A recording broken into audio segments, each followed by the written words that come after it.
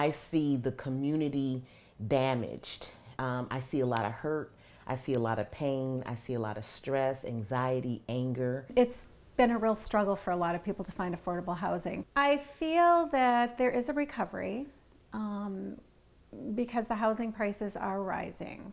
Obviously, they're rising faster in other neighborhoods, but that is also causing them to rise in North. Since the recession, we lost a number of houses, so there's been committed development by some of our nonprofit developers to either rehab those houses or building new.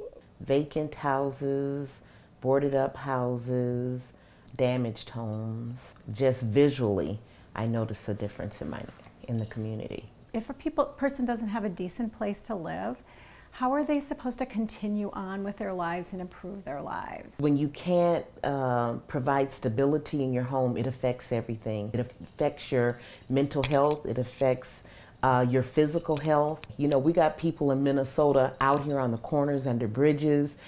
Shelters are full. We are suffering, world. We are suffering.